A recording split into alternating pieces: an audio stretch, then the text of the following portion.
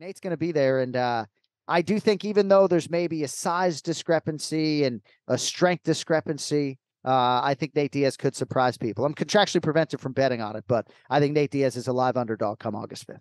Let's see what type of physical conditioning Nate's in. See if also Jake could adjust to that pressure that we all know Nate can put. And then it's boxing, right? So, you know, you can always clinch and stuff, but you can't really like stall with the grappling like how some people do with Nate. So Nate might be able to put on more combinations, more flurry, step on the gas pedal more, stay in Jake's face. And if he gets off early to that and Nate is making Jake run at his pace, it's going to be a problem for Jake, you know? Also, on the same note, Jake's been doing boxing. Jake's been training, competing in boxing. Jake's more geared for boxing right now, I would say, than Nate Diaz.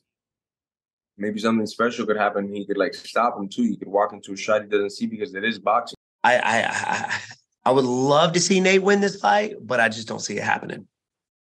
I don't see it happening. I think Jake has solidified himself as a professional athlete. He looked great his last fight. Even though he lost it, I think he did really well against a professional boxer. You know, the cardio was good. I mean, the guy's trained like a real athlete. So you got to tip their hats off to the guys. And they're making money. Yep. They're making mad money. So I don't know. I think Jake's got it.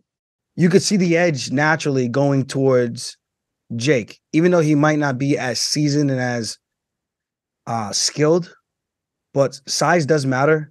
And on a short version of things, I think the longer the fight goes, I think you're going to start to see Nate come on a little bit more, but Nate's going to have to weather an early storm from a younger guy who's going to be trying to stay long, utilize that reach advantage. I'm pretty sure he has a reach advantage going into this, or it's relatively equal. I think Nate does have some pretty long arms. But again, you're talking about the pop from the punches of Jake versus the volume of Nate.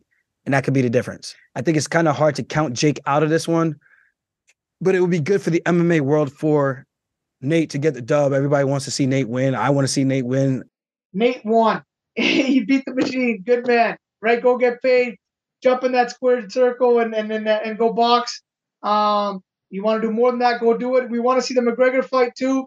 That would be fun. McGregor, I think, only has 1 or 2 fights on his contract left. Imagine he's a free agent and they do it outside the UFC. You're telling me they wouldn't sell out? They don't need a promotion.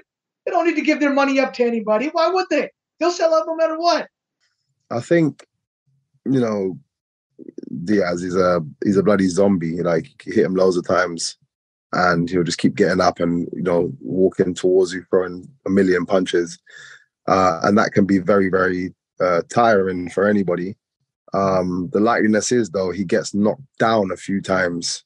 So, and if it goes to a decision because he's been knocked down, you know, it looks like it's going to lean like Jake Paul's way. Unless he gets really overwhelmed. He might knock him down a few times. He gets really overwhelmed, tires out, because I don't think his fitness is the greatest when, I'm talking Jake Paul here, when he gets slightly deeper into the rounds.